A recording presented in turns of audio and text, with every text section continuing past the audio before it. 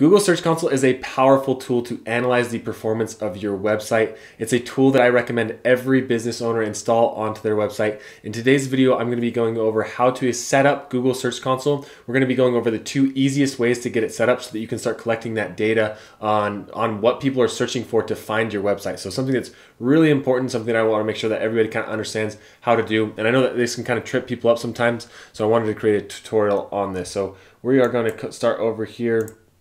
Move ourselves over this way. So here we are at Google Search Console. So this is where you're going to want to start. You're going to go to search.googlesearchconsole.com and you're going to hit this start button. For me, because I already have a few websites that are set up, it's going to take me directly into a Search Console thing. But for you, it'll ask you to log into your Gmail account where you can go through and start the process. For me, I'm going to click down in here and add a new property. And when as soon as you've logged in, this is the screen that you're going to see. It's going to ask you how you want to set up your Google Search Console.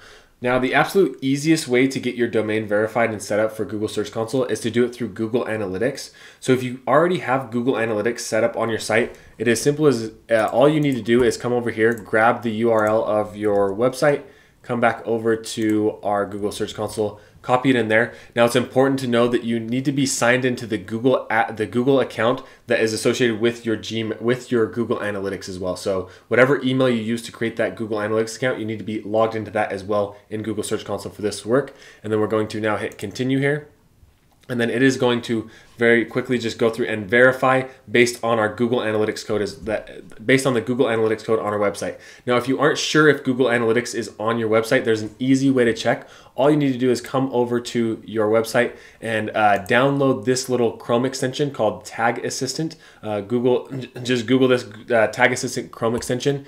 It's going to add a little Chrome button like this where you can go through and enable that. Then refresh your page, and what this will do is it will look on your website to see if you have Google Analytics on there. And as you can see right here, we have a Google Analytics tag firing, and that is why it was able to connect us to Search Console. So that's the first way, and that's the absolute easiest way. Most people have Google Analytics on their website, so it makes it really easy. But if for whatever reason you don't, or you wanted to go a different route on how to verify this, we're going to come back over here. We're going to hit done, and that takes us to a view that looks something like this. And if you wanted to get back here, you could go to this settings tab, and as you can see, we have already verified our domain, but there are other options down here, and this is a really common one, is by using this HTML tag. So if we grab this, all you need to do is copy the HTML tag, and a lot of people I know use WordPress, so we're going to go into our WordPress website, and then we are going to go over to the plugins. We're going to do add new, and what we want to search for here is insert headers and footers. There it is right there. Insert headers and footers, and as you see, I already have it on this WordPress website right here, but you're going to download this, and once you have it downloaded, you can come over here to the settings here, and then you'll notice you have this little tab for insert headers and footers. We're going to click on that. And all you need to do is grab this right here, hit spacebar a couple times. You probably, if this is your first time using this insert headers and footers, you won't have code here. So you can just go through and copy and paste that code, and then come down here and hit save. Wait for this to load up. There that is, and then we can go back over to our Google Search Console, and then we're going to click this verify button here.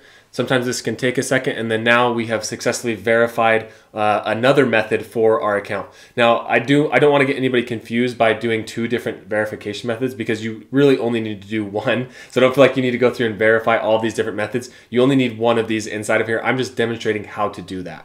And there you have it. That is the 2 easiest ways to get your domain verified in Google Search Console. As you can see, there are a few other options down here that you could go through and explore if you'd like, but they are a little bit more technical, and so that's why I wanted to keep this super beginner friendly for this tutorial. And you will notice if you're wanting to go in and look at the data right away for your website after you've just set up Google Search Console, and by the way, this is all there is to set up basically. Now you'll just start collecting that data. But if you come over here to this overview, you'll notice that you have to wait a day or so before you can start seeing it come in. It's the same with all these different reports. It tells you that you'll have to come back in a few days, but there are lots of really interesting reports inside of here that you can use just to give you an idea of what this looks like when data is actually flowing. In this overview, you can see you have your total clicks, total impressions for specific search queries. So this is what people are searching for in Google to find your blog or your website, whatever it may be. We have these URLs that show the coverage and different maybe places where your website is broken. So there's lots of things that you can do with Google Search Console, and that's why I recommend everybody set it up so that you can come back here whenever you need it. Now, this is the first video of a series that I will be creating on Google Search Console. So if you want to learn more about that, I recommend subscribing to the channel because I'll be creating a lot more content coming out. In the next few days, I'll actually have a new video that covers all of these different settings that you see in this left-hand side, going over exactly what you need to know to use these to the best of your abilities and grow your website and just crush it basically. And if that video, or if you're watching this video and it's a couple of days later, the video will show up here. If not, check out the description below and you'll find a link to that video. If not, come back in a couple of days and check out that video. But I hope you enjoyed this one, and we'll see you in the next one.